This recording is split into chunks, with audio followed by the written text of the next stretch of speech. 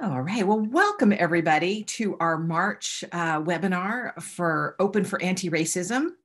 And as you know, the topic is teacher education, specifically equity rubrics for OER. And we are thrilled to have Dr. Gerald Hill with us today. Primarily, we're going to give this time to Gerald, but we're going to do a little bit of an OFAR program description because we hope that some of your administrators are here and perhaps would like to dive in just a little bit deeper. And I'm Una Daly, the director of CCCOER and co-leader of this program with James Glappa-Grossklag, which I'll give James a moment to introduce themselves. Well, good afternoon, everybody. James Glappa-Grossklag, College of the Canyons here. It's our honor to co-lead this program together with Una and our friends at CCCOER. Welcome, everybody. Thank you. All right, very quickly, we're a national, CCCOER is a national consortium founded right here in California, but working with colleges around the country and in Canada on open educational resources to improve student equity and success. I've been doing that for almost 15 years. One quick announcement is next week is Open Ed Week, and it is our 10th anniversary. So our parent organization, Open Education Global, has been sponsoring this for 10 years. And this is an opportunity for you to participate with folks around the world. And here's a quick map of who's participated, the statistics over the last number of years. And we hope that you will participate as well. You can either submit items, webinars you're having next week, or resources that you want to share more widely. And you can do that by going to the OE Week, oeglobal.org contribute site. And we hope to see you next week online as we celebrate. CCCOER has several events. All right. I want to introduce Dr. Hill, a dynamic scholar practitioner. Sorry, Gerald, I need to make sure I check my, my notes here. Dynamic scholar practitioner, a voice for educational justice and diversity, equity, and inclusion. And in our short time getting to know Gerald over the last few months, we have certainly seen that. His current research includes teacher preparation and academic achievement at Pacific Oaks University in Pasadena, where he is the Dean of Education and Assessment. He has 20 years of service as an educator and is proud to have taught in many diverse populations in a range of contexts, including special ed, middle school, high school, undergraduate, graduate, academic development, and training programs. So he's seen every sector, and we're just so thrilled that he could join us today. All right. So I want to give you a heads up about the webinars that are coming up later this month, later this spring. In April, we have Dr. Natalie Wheatfull-Lum joining us from Education Trust West to talk about the vision for racial equity in California education. Well, we're thrilled to have her. We think we may have somebody for the May 6th one, another excellent speaker, but that's we're still waiting to hear back on a confirmation about that. And June 17th will be your opportunity as participants to share some of the work that you've been doing to make your classrooms anti-racist. And we're all looking forward to that. And over to you, James. Great, thanks, Una. And I'm so glad to see so many folks here introducing themselves in the chat. Thank you. Particularly, we're pleased to see so many administrators and managers from our participating colleges here today. I'm really excited about that. So we want to give you a little quick overview of where the heck the OFAR program came from. What is it? OFAR stands for Open for Anti-Racism, of course. And the genesis of this dials back to spring and summer 2020. Of course, with the murder of George Floyd and many other horrible events and inspiring protests happening throughout the country, Una and I thought, golly, we've been working in open education for a long time. We think open education could do something in this moment. What could we do? And we saw that a lot of institutions, our own institutions, your institutions, we're not picking on anyone in particular, but a lot of institutions put these beautiful statements on their websites and in letters to the community saying you know exactly what they say. This is horrible, and we stand for this, and put Black Lives Matter on their website and so on. And then not a lot necessarily happened. There was not necessarily a lot of concrete action or support for our faculty who want to enact change in their classroom. So that's really the impetus for our program. We believe, thanks, going to the next slide. We believe that faculty want to take action to make their classrooms anti-racist, and we believe that open education can help in some way, that we can provide tools. So the Open for Anti-Racism program helps faculty from the California community colleges explore how to use OER, open educational resources, and open pedagogy to make their teaching anti-racist. Our participants learn about anti-racist pedagogy, OER, and open pedagogy in a facilitated online class. They develop and implement a concrete action plan to do something in their classes this semester, spring term. We have peer connections, monthly webinars like this, coaching, and a lot of support going on throughout the year. And then we are very careful to document the impact via student surveys, outcomes data from colleges, and interviews with participants and some administrators from the colleges. So a lot going on here, and we'll certainly share all of the outcomes. We're operating with a very humble and evolving definition of anti-racist pedagogy. We are certainly no experts in this field. We are learning together. So our working definition is being race conscious, understanding and acknowledging one's identity and social position, understanding that implicit bias exists, thinking systemically, examining the history of a discipline, epistemologically asking whose knowledge is defined and accepted, whose voices are listened to, whose voices are silenced in your discipline, and how do you open that conversation with students, including different voices and perspectives, and inviting students into not only the conversation, but the solution. That's where open pedagogy would come in. How do you get students involved in crafting a solution? Next slide, please, Una. Thank you. So we are in our year 2 right now, thanks to the very generous support of the Hewlett Foundation. Last year, we were able to support 17 individual faculty from 16 colleges. This year, we slightly changed the way we approached the participation. We were interested in deeper institutional impact. Hence, some of the administrators are here, and we recruited teams from colleges. We were able to support 8 college teams. So we hope that there will be a little bit more institutional impact, and we're doing a little bit more deep dive into student outcomes over time with our participating faculty. And again, we're now in the middle of our 2nd year. So next slide, please. These are the participating colleges. We're super excited to have all of these colleges from all over the state. You'll see, if you think about the map, we've got colleges from North, Central, and Southern California. We've got large colleges, small colleges, suburban, urban, rural colleges. So we were pretty intentional about that. And with that background, we are going to turn it over to our speaker for the rest of our time together. Again, Dr. Jarrell Hill, Dean of the School of Education at Pacific Oaks College. And again, he's already inspired me and Una in every interaction we've had with him. So I know you're in for a treat. Jarrell, go ahead and take it away.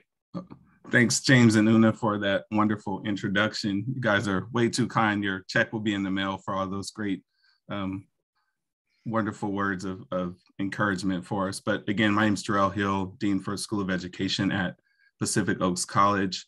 I do want to go ahead and I will share my screen so we can walk through the presentation, because I really want to make sure I leave enough space for us to ask questions and to really dive into the work while we're here together.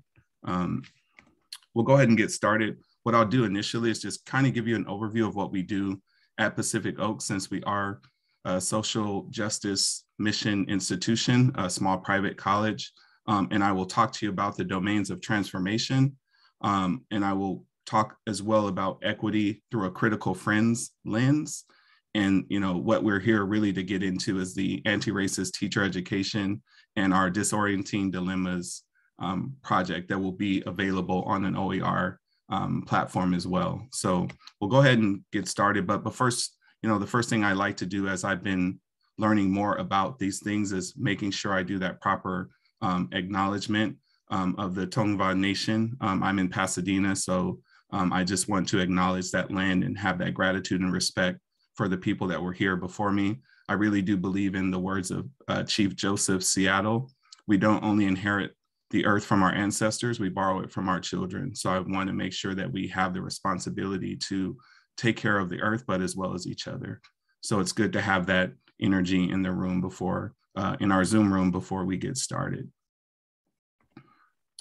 Here is a little billboard we have around town, Pacific Oaks. We have 4 distinct areas of discipline: social work, psychology, business, and education. We've been around since 1945. And the interesting thing about Pacific Oaks is we started off as a children's school. So that really makes us a unique college because we still have that children's school. Our old campus, if you've seen Back to the Future, that's where our campus began, in Pasadena. So we are dedicated to these fundamental principles of inclusion, social justice, and valuing every human being. We really do like having that leadership through play with the early childhood education focus, but also the anti-bias curriculum. If you've read anything in Learning for Justice or Teach for Tolerance, as it used to be known as, our faculty emeritus actually wrote those social justice standards. So again, I don't want to bore you too much with our mission statement, but it's important that we center the work around what the mission is, because we truly do want to live it out. Our goal in the School of Education is to really prepare our students, not only in education, but all of our degree programs, to be culturally intelligent agents of change that are able to serve diverse communities. So when we look at diversity, I don't look at diversity as a way of counting people based on their ethnicity. I want to make sure that people count. Not only are we looking for diversity of your identity or ethnicity, we're looking for diverse experiences. When we look at inclusion, that's a way for us to widen our circle, to hear equity of voice, to ensure equity of voice, and to make sure the outcomes count. Respect is really critical in this work because on the other side of the issue, we have to see a human being. And the important part of that is that we have to make sure that we can disagree and be okay with disagreeing, right? We have to be able to get along with people who don't see the world the same way that we do. So we really do emphasize that at Pacific Oaks. We have this culture-centered approach to learning because I really do love Peter Drucker's work. He says that culture will eat strategy for breakfast, and that really is true. If you don't understand the culture, you can come up with the best strategies and they probably won't be as successful. These are some faculty values. So we have our institutional values, but faculty came together to come up with their values for this culture-centered approach. Definitely, we believe in the democratic classroom. My favorite one is caring. I was always told, even as a high school student, your students don't care what you know until they know that you care. Building on the strength and authentic assessment, social justice, learning through play, intellectual and moral autonomy. Here's a quote from one of our faculty emeritus, Betty Jones: "Learning happens in relationships. Caring is required to sustain relationships." So it's so important that we understand building relationships. When I train teacher educators, I always talk to them about the importance of relationship before rigor. You really have to get to know your students before you're really able to teach them. And before we really get started, we really have to understand that context is key because we have some historical, socioeconomic, and political frames that we have to reference the work in, because a lot of times that may determine what the outcomes are or someone's positionality, because sometimes policy doesn't always meet practice, as we all know. So this is really an invitation when I share with individuals about Pacific Oaks and large groups. Really the invitation is for us to get students to know what they were put here on earth to do, right? I think to be engaged in not only the social justice work, you really have to have that awareness in ways that challenges you not only to say it, but it requires action. And it really is an ongoing commitment. And we know that, engaging in equity work isn't a one-time event. It's really a lifetime process. So here are some of the anchor quotes that really anchor the work that we do. I mentioned Louise Derman Sparks, who's one of our faculty emeritus, and this quote is one of my favorites from the many that that we could have come up with. But this was done with equity of voice and including various stakeholders to really take a look at our program before we decided to anchor the work. And the first one reads, "It's not sufficient to be non-biased and also highly unlikely, nor is it sufficient to be an observer. It is necessary for each individual to actively intervene, to challenge and counter the personal and institutional behaviors that perpetuate oppression." The second one is from the late Bell Hooks. "The classroom remains the most radical space of possibility in the academy. It takes a fierce commitment to let our work as teachers reflect progressive pedagogies. We must continually claim theory as necessary practice within a holistic framework of liberatory activism." And the last one is from Malala Yousaf, and we know her story with the Taliban. "When the whole world is silent, even one voice becomes powerful." So as we anchor this work, I want you to keep these quotes in mind because these really anchor the work around anti-racism, social justice, diversity, equity, and inclusion. And it is Women's History Month, so it's great to have three really radical women to really anchor our quotes. Another part, humanity is really central to our liberation. And again, what we mean by this, it really is, we have some ideas of meeting people where they are, but sometimes where they are is kind of a privilege with racial bias. So we have to be careful with sometimes with that language. I really respect the scholarship of Nicole Hannah-Jones, and she says that language can hide a crime. And sometimes when we say meeting people where they are, could technically be hiding that crime. So again, one of the authors of the critical race theory is Derek Bell. And again, I love this quote here too.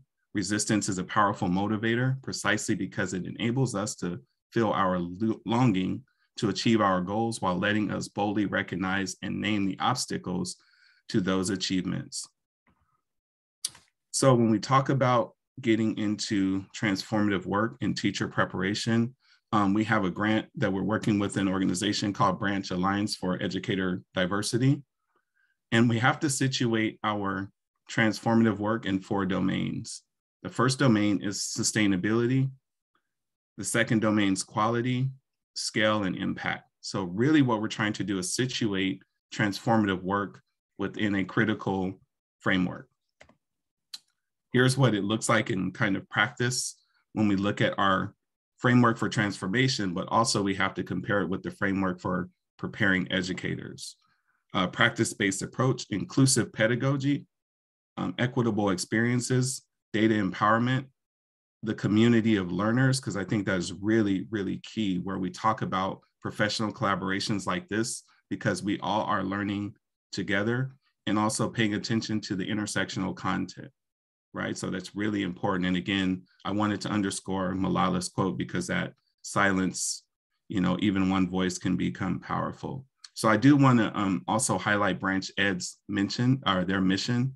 Branch Alliance for Educator Diversity strengthens, grows, and amplifies the impact of educator preparation programs at minority-serving institutions, with the broader goals of both diversifying the teaching profession and intentionally championing educational equity for all students. So again, I think the important part of this work is we always seek out people who are mission aligned, because then it really makes it a true partnership. We really do go hand in hand. They are literally family. We meet every week to go over the goals and to measure our outcomes so that we can stay on track. But also at some point, we want to make sure that this work is sustainable.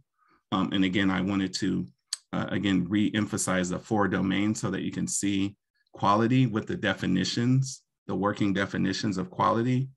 Quality, diversity is quality is one of the taglines that we use. We're not hiring people because of what they look like. They still have to meet the standard. When I work with doctorate students who are completing their dissertations, I know that there's a big push to want to have educators who look like the students in their classroom. And what I try to do is really nudge their thinking to say, that's just not enough to look like them.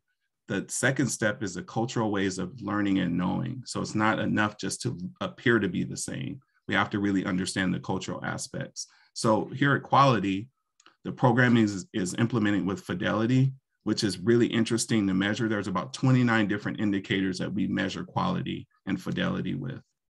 Sustainability, quality programming is sustained beyond the philanthropic support. So again, we're going to make the program where even without the grant funding, we still want to continue on our educator diversity push. Scale, quality programming is implemented with all candidates trained by the teacher preparation program. And impact, that is probably the most challenging because sometimes you don't recognize your impact right away. It may take many years before you realize the actual impact of a program. There was one story about critical race theory that I was sharing a little bit earlier, and John Turback, who got a grant to invite Kimberly Crenshaw, Richard Delgado, and Cornell West and a group of folks to a meeting. And it's similar to this space here with the OERs. What happened in that meeting was they got together to discuss how the impact of law when it's racialized. And after that meeting, Kimberly Crenshaw coined the phrase critical race theory. So what happens in a space, I think, for us to really impact change, change really happens when large amounts of people make small contributions. And I think that's really it. We all are just another link in the unbroken chain of progress when we engage in this equity, diversity, inclusion, anti-racist work. The other piece, I think I would be remiss not to mention it, some of the COVID-caused disruptions. We've all seen everyone's bedrooms now working through Zoom. We've gotten to know each other. But what I'm noticing is that there has been some muffled communication because the masking, and then also sometimes a screen puts a barrier between the educator and the student. But what I wanted to train teacher educators with is being able to sit with the difficulty of the moment when it's okay to not be okay. But that's, a lot of times in K-12 spaces, they talk about social emotional learning. And I would argue that social emotional learning is academic. And social emotional learning or anti-racist work is not a noun, it's a verb. It's not a thing or another program. It's actually a verb, it's an action. It's fluid and it moves through time, right? And it changes over time. So this was something that we really dove into, and we wanted people to really understand how to really have that critical reflection. I know one of the key standards with the anti-racist group here is being race conscious, but that's a part of that critical core reflection, right? And it's your cultural competence or cultural intelligence that allows you to be more race conscious. Cultural responsiveness, we all know the work of Gloria Latsing-Billings.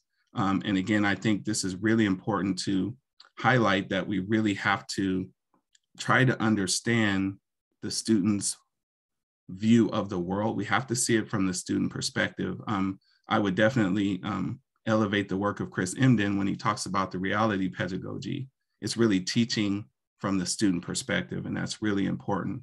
But the other part here I want to underscore is framing and reframing our thinking. That's a part of being that race conscious, right? And that's an active process of reflection. And again, these are really challenging when we talk about being culturally responsive teaching. There are three main areas. I don't think they are in a linear way. I think they are circular, like the graphic. Number one, teaching must yield academic success. I think in a lot of spaces with the opportunity gaps that persist over many decades, we haven't got quite to one if we were to put it in a step. Step two, if we were to call it a step, teaching must help students develop positive ethnic and cultural identities while simultaneously helping them achieve academically. And number three really talks to that consciousness. It's your social political consciousness, and you're able to critique inequalities. And I really do think it's more circular because these things are all webbed together. I don't think they go into a lockstep position. They have to work in sequence with each other. It's kind of a circular, more of a fluid movement. This is so important when we talk about belonging. I just definitely have to underscore the work of Pedro Noguera, and he talks about when schools exacerbate disparities through practices that reward privilege and harm the disadvantaged, right? I think sometimes when you talk about teacher preparation, we all have to address our own biases, right?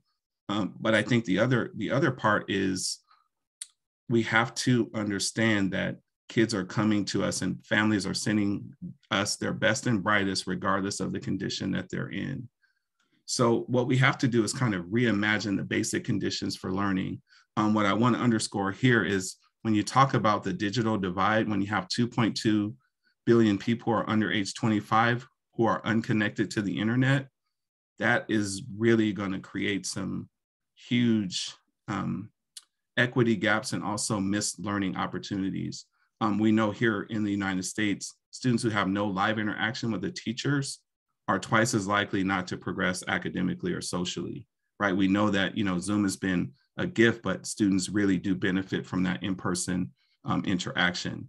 Also, the adequate devices, mobile devices aren't sufficient enough to provide access to high quality learning. The phones are great, but you can't really do school completely on the phone. So we really have to reimagine the basic conditions for learning. So when we talk about equity gaps, if we're using technology as our primary mode of instruction, we have to make sure students are adequately supported. But also there's a digital literacy and an equity literacy that has to be reframed as we're changing our modality or we're pivoting our pedagogy. What happens is when you're unable to perform, Bettina Love calls it spirit murdering, right? We know that the body keeps score, but the spirit does too, right? When your spirit is murdered, you're literally dying a slow death, right? Because you're being humiliated.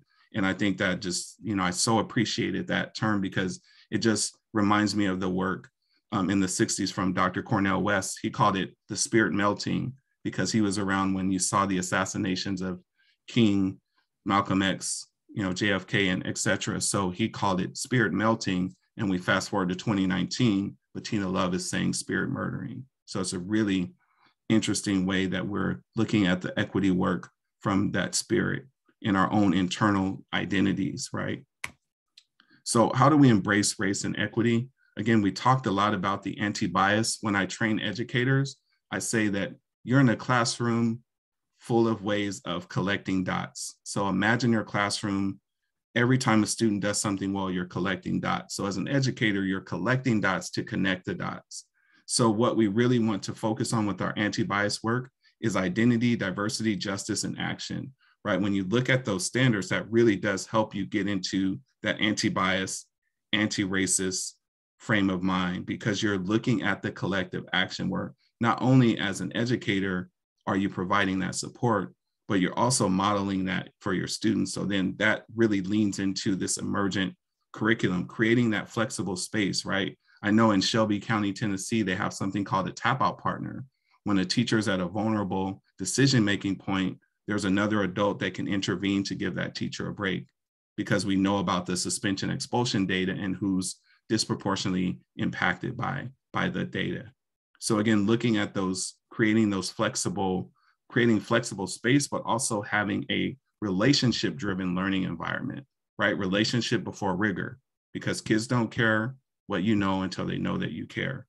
And I think what's ever more pressing when we talk about classroom management is peaceful conflict resolution. And this comes from the UN Charter, where we really want students to be able to work peacefully. I think adults could definitely use that too, especially at this time, being able to navigate negative issues.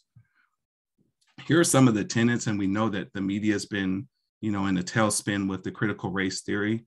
There's some beliefs around racism. Racism is normal in our society.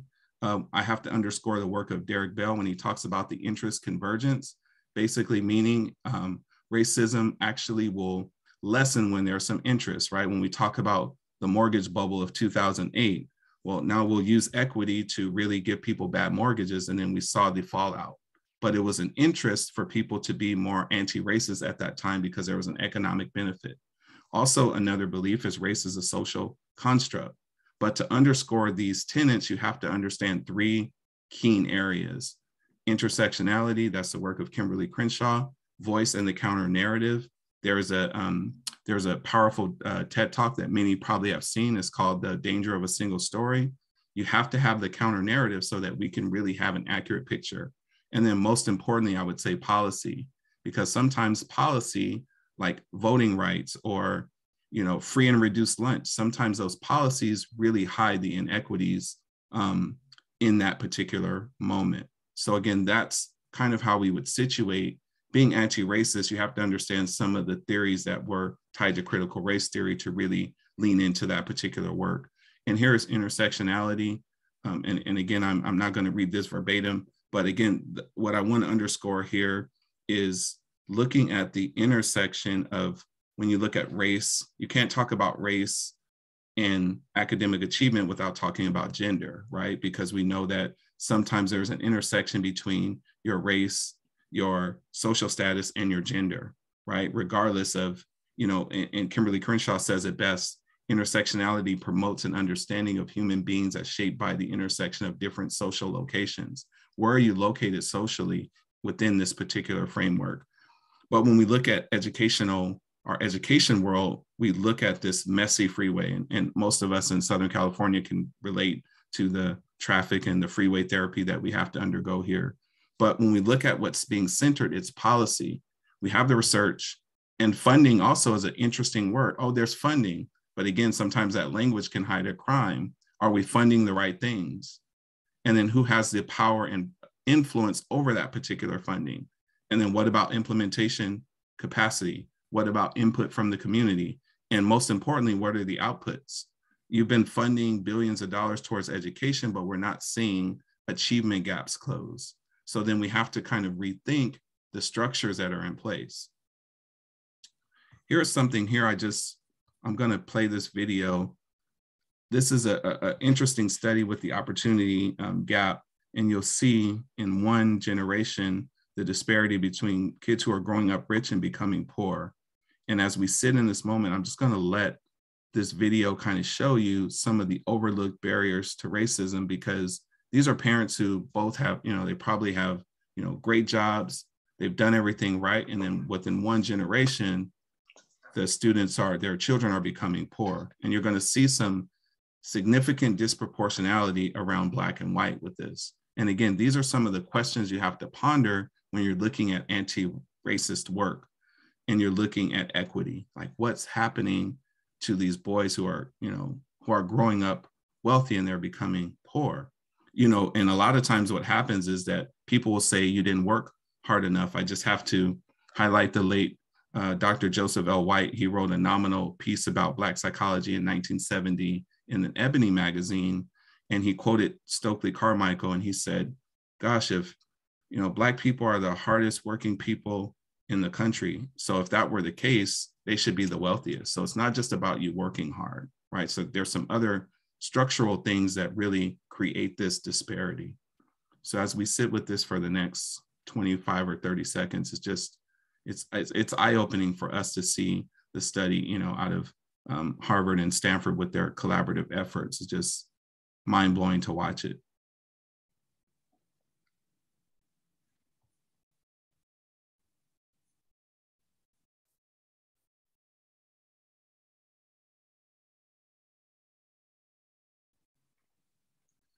So with that, I'm going to move us along because I definitely want to leave time for our questions. So here's some of the things that we do when we talk about building anti-racist educators, regardless if you work in a K-12 or a community college or an IHE. You definitely have to understand the racial realities, and they're so complex and they can't be represented by one individual of that particular group. I think when we look at it through a DEI lens, it really allows us to frame it in a different situation where we can look at some of those intersections, right? Incorporating new facts are difficult to incorporate into thinking, right? Because some people are really fixed. We talk about, fixed mindset, right? It's hard to take these new ideas and to incorporate it into your thinking. The other thing that happens is people in the history, like we know that, I think history gives us a responsibility to right the wrongs of the past. But just because we did things in the past doesn't make them necessarily successful in the future, right? The other thing that I want to underscore here is this virtual isolation. Just because we have more time alone, being on computers and working from home or being in kind of a closed space, there is a level of experiencing social isolation. So we really have to take that into account as we're building this profile for an anti-racist educator. And we all know the groundbreaking work of Ibram X. Kendi to be, how to be an anti-racist. And I really want to underscore this: to be an anti-racist is a radical choice in the face of history, requiring a radical reorientation of our consciousness. So that's really important as we dive into this anti-racist work. And many of you are really familiar with that. And I just really have to I'm so excited for my friend Aubrey Evans, who is at Branch Ed, and many of you are familiar with this equity-oriented resource criteria. So as you're examining your own learning environment, these are three fundamental points I want to be very clear about. Is learner-centered, right? We say it, but we really have to have examples and evidence of what that looks like.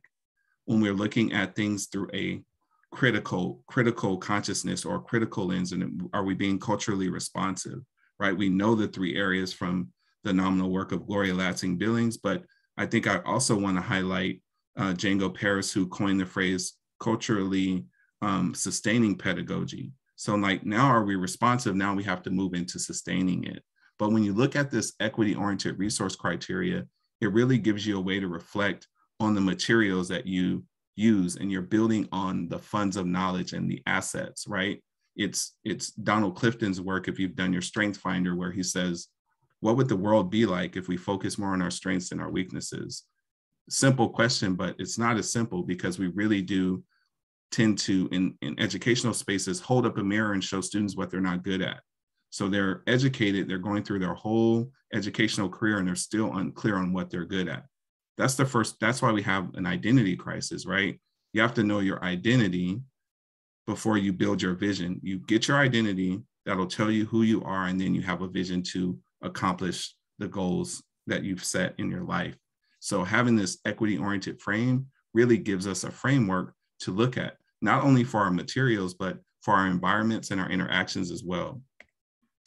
This is definitely something here I've seen, and I really do believe we have to do Maslow before we do Bloom, because what happens with the original inception of Maslow is that kids have to belong. Belonging was really a fundamental basic need. But as we fast forward through all the different iterations of anti-racist work, from the 1619 Project to 1776, through the Civil War, through Reconstruction, through the Civil Rights Movement, and through now with all the George Floyd murder and some of the changes that are happening, schools have had a fundamental shift.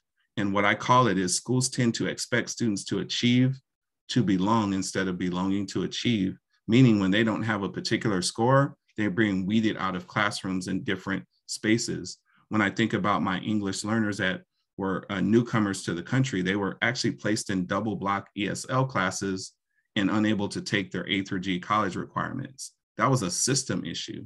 So what happens when the systems are racialized, we are creating these barriers that actually are of the system's doing. So again, it's that achieving to belong instead of belonging to achieve, because we actually send students to school to learn. They're coming there to achieve. If they're already achieving before they get there, we're in danger of raising a generation that's unwilling to learn. So that's where we have to really be careful and really refocus our attention in teacher education, but as well as higher education. And when we have students at every level, we really have to go back into this. So here is something too, where this is a working paper that I'm working on currently, where I'm really trying to look at, most of you guys understand WASC and some of the accreditation that you have to have, but also in teacher education, there's something called TPEs, which are teacher performance expectations. So I've been looking at a way to create a framework where every program learning outcome and every expectation, I have a pedagogical repertoire that the students could master for particular skill sets. So what I want to underscore here is, one of my, just so respect Yolanda Silly Ruiz. I really encourage you to follow her work in critical humility. Again, this is something that's circular, but I just wanted to give people a snapshot of how the repertoire would work. Again, they're interchangeable. Critical humility is definitely something that you would see across all domains. The reality pedagogy from Chris Emden, the culturally sustaining pedagogy from Django Paris, culturally relevant pedagogy from Gloria Lansing-Billings, and and last but not least, for this particular meeting, is the anti-bias pedagogy from Louise Derman Sparks.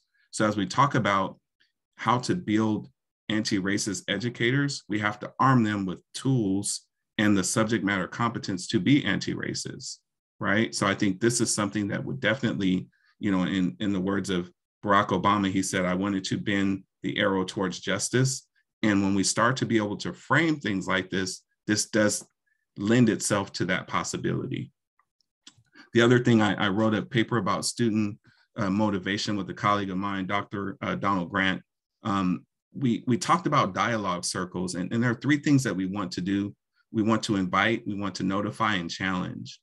And when we put this into that particular context, it really does have people lean into the work instead of lean back. Sometimes there's people who are developing their consciousness quietly. There was a senator, her name was Catherine McCaskill in Missouri. And there's a story, if you read The Promised Land from Barack Obama, he talks about when he was trying to first pass the DREAM Act. And he told the senator, she's in a predominantly heavy Republican area. And he's like, don't use it, you know, I know it's pretty edgy, you know, your constituents may vote you out. Don't use your vote unless you're the one that would make it. At the end of the story, he talks about there were 5 votes short, but she still voted for him. And her response was like, I cannot do that to the kids. She was willing to do what's right in the face of losing all of what she worked for in Congress. And I think that is something that we have to really elevate those voices, because we have people that are willing to do what's right, regardless of what the perceived consequences will be. And I think that really is our challenge, or our call to action, is standing up for what's right. And we've seen that over and over again, right? Because we're seeing this generation, regardless, you know, they're asking for change and they're willing to stand. So these dialogue circles is something that's another way to operationalize having these difficult conversations so that people have that safe space to really engage in the work. And again, these are some of the actions that we like. I think, you know, history, what's so important about history, that it allows us to keep record. We have to raise our awareness, definitely challenge and educate ourselves on what it's like to fight against, you know, racism and discrimination, and also, you know, other disparities. Again, Kimberly Crenshaw, you really have to name it to frame it. If there's no name for a problem, you can't see the problem. And that is so true. The more we start to have names, right? I mean, if you don't know, again, not only is she responsible for creating critical race theory, she created the Say Her Name campaign. And these are 2 women here where, again, now I'm moving more towards the disorienting dilemmas. This is Michelle Cusseau, was killed by police in Arizona. And it was actually a mental health pickup. And she was in her home, and the police actually broke into the house and they killed her by breaking into the house. And I think, you know, sometimes we don't know some of these stories. So I think, you know, Kimberly Crenshaw is correct in saying that we really do have to amplify these particular voices, and Heather Heyer and her, you know, and what happened at Charlottesville. And it's so interesting when you talk about being anti-racist, as she was demonstrating in a peaceful protest, you know, she got ran over by the car. And I don't want to relive that for people, but at the same time, when things are racialized, was there enough attention and outrage because she was white? They're like, well, if she would have been Black, I mean, what would have happened, right? So those are, when you talk about anti-racism, those are some of the things that we really have to grapple with. So Disorienting Dilemmas is another project here that we are working on. And it's really being able to teach things that are really have kind of opposing viewpoints. And you really have to explain it to students, because what I want to be clear here about is you don't need education code or policy to teach the truth. So there's no rule against teaching the truth. So when you have a disorienting dilemma, you're not influencing your political ideology on students. You're just giving them the space to make sense of it for themselves. And here's the courageous conversation framework that goes along with that disorienting dilemmas. And these are really 5, you know, really key steps. Staying engaged. You're going to experience discomfort. I like to say, I'm comfortable being uncomfortable. Again, speak the truth. Expect and accept non-disclosure. Let data lead the talk. So a lot of times we want to just we're going to take away, you know, kind of our emotions, because sometimes, you know, these dilemmas are emotional. because sometimes how you feel isn't actually the truth, right? Or sometimes people manufacture things in their mind that haven't actually happened. So that's so important to let the data kind of lead the discussion. Here is the actual disorienting dilemma. This is kind of the framework. This is kind of the format that we've used with creating this critical reflection and measuring levels of confidence in these discussions. Ideally, this isn't evaluative, right? This is more of an informational, right? This is more constructive. This isn't an evaluation, right? This is more of a developmental tool to be able to get to being very confident when you're having these courageous conversations. So I would expect most people would be confident to non-confident when they first engage in this work, because it's really difficult to really share some of those important beliefs and factors, right, that you may have held near and dear to your heart. Here's one example of a disorienting dilemma. There's the shaman who, we all know the January 6th insurrection, and we all know the George Floyd protests. So, the question, that there's a couple things here. There is a differentiated response when you see the police and kind of the militarized presence of a protest, and then you have this kind of non-response, right? So sometimes inaction is being racist, but then other times inaction is being anti-racist, as Ibram X. Kendi will share with us. So the dilemma here is that the insurrection, you do have the right to petition the government, but you don't have the right to put Congress in imminent danger, and you don't have the right to interfere with the peaceful transfer of power. On the other side, you do have the right to peacefully assemble, right? But you don't have the right to riot or cause a riot. So when you look at these dilemmas, these are some of the things that we have to grapple with. I really like this legal terminology of willful blindness, because it makes you not be able to plead ignorance. At some point, it's not going to be enough to say you don't know that you're being racist, because that's not going to work, right? I think that's really, people are avoiding it, right? It's sitting in a place of power and looking the other way. And I think what's happening is the paradigm is shifting, right? So in fact, the willful blindness and color blindness, all those things are just really are going to be unacceptable to a large portion of this work, because if you're using color blindness, that tends to make people feel invisible. So that, that's so important for us to really grapple with these dilemmas. And here's one that is a little bit more recent. I don't know if you all have followed Matt Perna. He committed suicide, and I felt like, he was there in the insurrection in January 6th, but he wasn't able to really come home back to the community, obviously. And his family said that, I'll read this quote: "His community, which he loved, his country, and the justice system killed his spirit and his zest for life." So maybe there was some quiet consciousness after he had done something wrong. Maybe that was a way of apologizing. So, January 6th, you were being racist, and then maybe February 25th, prior to the suicide, you're being anti-racist. So what I want to underscore here is Ibram X. Kendi talks about racism, is perpetrator-centered instead of system policy-centered. So again, if you've read a book called Why Meadow Died, that was the Parkland shooting, Alan Pollack did a fantastic job saying, I'm not really too upset, at the kid. The system created the monster, right? If you've gotten 100 calls to your home from the police department, you're 18 years old, and you sign yourself out of special education and go buy a weapon, those were system things that happened that really created that. So again, those are some of the dilemmas that we grapple with, right? And now we're looking at transformative practice and educator diversity. I love, Ida B. Wells Barnett. I mean, if any of our esteemed women are here who use a hyphenated name, we have to elevate her, because she's one of the first, I think she is the first to actually do that. She did not want to give away her maiden name. And this quote reads, "Burning and torture here lasts but a little while. But if I die, I will, with the lie on my soul, I shall be tortured forever. Virtue knows no color, and then we're teaching the truth. So again, these are some of the readings that we're really grappling with in our Transformation Center. This is Gloria Latsing's book here, Dr. Tyrone Howard, Kim Crenshaw, my academic mother, Gloria Boutte. You can read the Derek Bell work, and obviously the esteemed Pedro Noguera.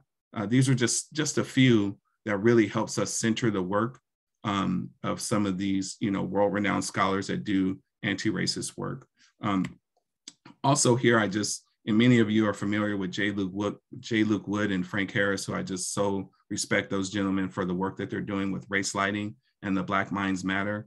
Again, that's so important too, as we're grappling with that as well in our Transformation Center. And then, Chris Emden, when we talk about teaching and learning from the student perspective, he's got Ratchetdemics is a new book, but this is the one where he really elevates that reality pedagogy. So again, some of the research that's happening that we wanted to incorporate into the transformative practice at Pacific Oaks and with our branch ed partners, these are some of the things that we're doing here. I love this we know Paulo Freire with the pedagogy of the oppressed, but I want to go from oppression to hope. And in my mind, I think hope is an acronym for me, holding on with patient expectations. So at some point, we have to really engage in dialogue, because that's a way of us going through the learning process. And it really is indispensable. And here, change really does depend on everyone. I know history leaves us with that responsibility to right the wrongs of the past. And if we want to change, change doesn't look for a resting point. It really does look for a launching pad. And then I would definitely recommend Arundhati Roy's work, using the pandemic as a portal, as you start to read some of the work in other parts of the world to see how they're letting things go as they're moving forward. It's like you're thinking back, but looking forward. If you were looking at it through the African diaspora, you would call it Sankofa, because that really is that wisdom of the past to build a better future. Here are some additional resources here. The Center for Education and Equity of African American Students, obviously, the renowned work of Nicole Hannah-Jones, the 1619 Project, Braver Angels, Living Room Conversations, and a shameless plug for my partners who I love near and dear are the Branch Alliance for Educator Diversity. And lastly, just stay in touch. Now we've met, we're all friends. Let's stay in touch. And another shameless plug, if you're interested, next Friday, myself and Dr. Pedro Noguera are engaging in a conversation.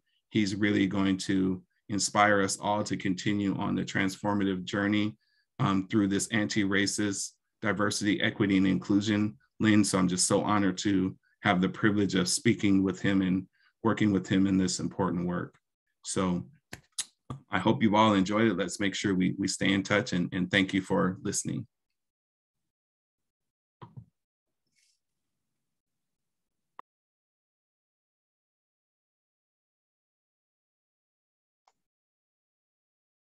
Guess I'll pass it back over to James, Una, and Liz. Yes, thank you so much, Gerald. Really appreciate that. Wow, there is a lot there, and I know there's a lot for us all to digest and to continue to learn. I appreciate, in particular, the continued resources that you identify for us, and I admire your ability to maintain quotes in your head. I wish I could do that with all the stuff that I read, but man, it just goes out the other ear for me. So I admire that. So we are just about at the top of the hour. But any questions? I didn't know if you wanted to open up. I think we do want to open it up for a few minutes of questions. I'm going to pass the mic to Una and Liz to facilitate the questions. I do have to jump here at the top of the hour. Yeah. Thank you, James. Yeah. Amazing talk. And I'm so glad we have this recorded so that all of us will be able to go back and review some of the great information that you shared with us, Gerald.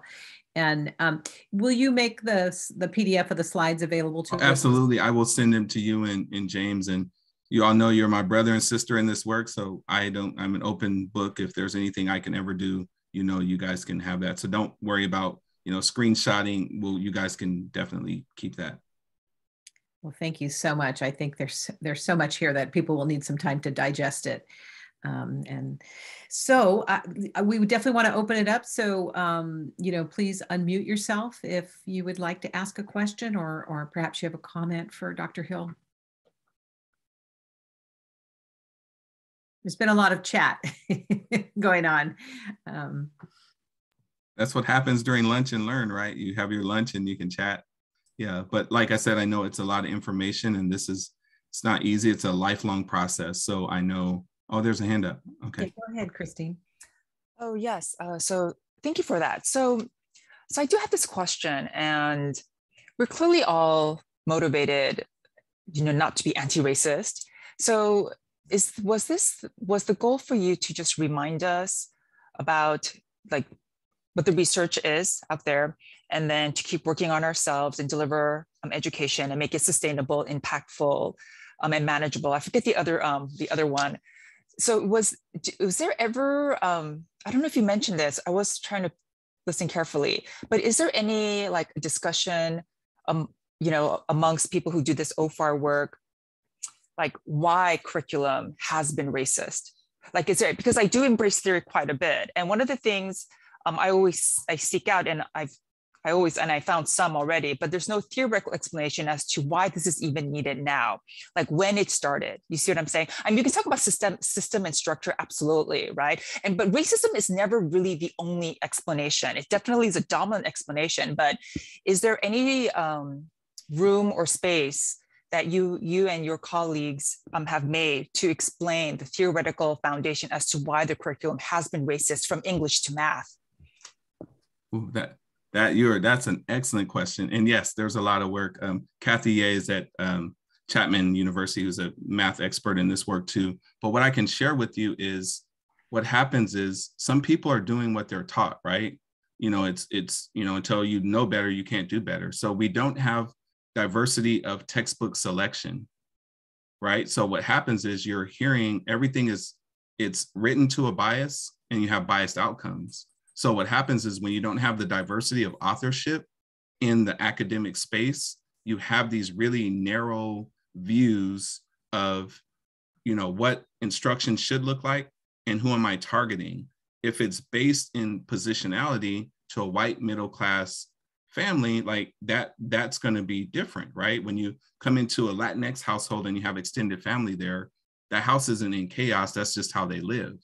But if you're not seeing it with a cultural eye, you're going to have a misunderstanding, right? So I think that's one of the bigger challenges with just the authorship when you look at who you're selecting. So that's why when you talk about banning books, that's a part of the infrastructure trying to combat the changes that are so necessary. So I think, like I said, this is a really deep conversation. So there is a lot of work around that. And I really do try to elevate diverse authorship from people that aren't as read as I think they should be. Just to give you that's the word I'm looking for is a counter narrative.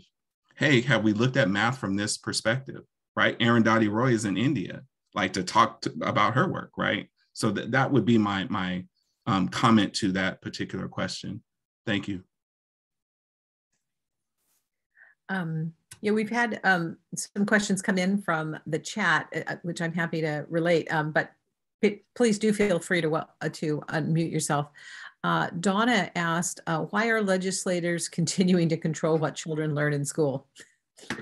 Ooh, Donna's definitely a revolutionary, and I appreciate that. You know what it is? That was a rhetorical question. It was to answer. It was to answer Christine. Like, why? Well, because of control and power and maintaining oppressive systems. Yeah, well, absolutely. If I could offer a counter argument though, but see, that's the thing too, right? The part about the legislators having power. One of the things I read called Many Other Crimes was centered on McCarthyism. Mm-hmm. Now, what was very interesting about that theory is that during the height of McCarthyism, which of course was decades long, was not even just when McCarthy was senator. They actually targeted educators that were anti-racist and anti-sexist and anti-homophobic as well. But because they exerted pressure on the curriculum, on the professors, all the teachers, that they purposely did not talk about race. Now, that was most fascinating in the sense of, wow, at one point, because at one point the curriculum was anti-racist up until the 60s, which explained all the students that were, protesting against the racism of the Vietnam War, and the sexism. And even when at the time that was the Chicana revolution as well. And you also had the young lords of Puerto Ricans in New York that was also fighting for racial equality. And not to mention, you have the Native Americans who took over Alcatraz. So fast forward, many other crimes. She's a Harvard professor, or she wrote her dissertation at Harvard, I forget. But it was most fascinating because theoretically what she was saying is that all the professors who were race scholars and gender scholars and sexuality scholars and class, because they don't want them to talk about class at all, because that's the common ground, that it is because that they were worried about their livelihood and federal imprisonment that they purposely did not talk about race at all. It was most compelling. Even Betty Friedan, the feminine mystique, her common criticism is that she didn't talk about Black women. She did not talk about Black women, but this one scholar named Horowitz looked at her work. She was under a lot of pressure from the federal government. She was under threat of being persecuted and being imprisoned for it. So that is why Betty Friedan, who was a race scholar, did not talk about Black women and their plight in American society because she was worried about being arrested. So back to this question about why legislators having power. Now, that's a theoretical explanation as to why at one point you did have race scholars. At one point it changed after the 1960s. But anyways, I'm sorry, I really get a chance to dialogue about theory. So I just couldn't help but jump on that. But that's the last thing I'll say, I promise. Yeah, I think you guys are definitely spot on with that. But I think the other piece too, when you talk about it being racist, when there's an opportunity gap and you don't have the adequate textbooks and supports, that kind of perpetuates it too. Like you go into schools, when you feel like kids don't deserve an education, you can go look at some of the places, right? That is another part. And you can hide racism with tax cut or redlining. And that's a whole nother reason for some of the challenges. Because then when you raise the taxes in poorer neighborhoods, it's not that they're not doing their contribution, right? It's just that they're not getting the support. And then why, the teachers who want to go in the inner city, they're paid significantly less. So there's two reasons that people don't go into teaching. It's poor work conditions and ineffective leadership. And we know that. So those are some of the things that we have to grapple with. Are there other questions? Yes, well, no, there was, thank you, Liz. We have a survey that we'd like all of you who were able to attend today to take. It's a very short survey. I think it's 3 questions, just asking you if this was a meaningful presentation for you in your work today, which I think for all of you probably, that is true. And then we ask you how you're going to apply it. So it's very quick. We've been doing that with all of our sessions this spring. And I don't see any, I don't see any other questions, but once again, you can unmute and speak up if you would like.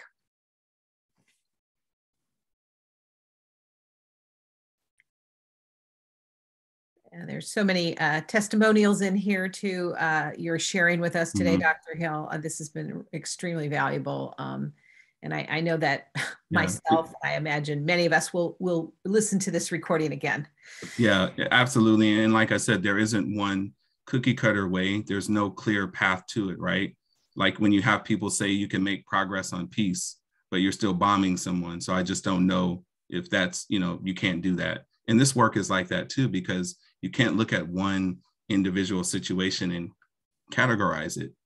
Every place is different. I mean, in my city with 3 different communities, you have wealthy people and you have people in poverty. It's going to always have that, this just our job to keep pushing forward, really. And I think the last thing I'll say, I know you guys are jumping onto a meeting, is that, in this work, you're constantly going to keep pushing towards it. You're going to constantly keep learning and unlearning the things that you thought you knew. So the other thing that I do is I urge people to have them to thank people that helped them learn the things better they thought they knew. Because sometimes we think we have it and they were like, oh, I never considered that particular piece of information. So I'll leave it there.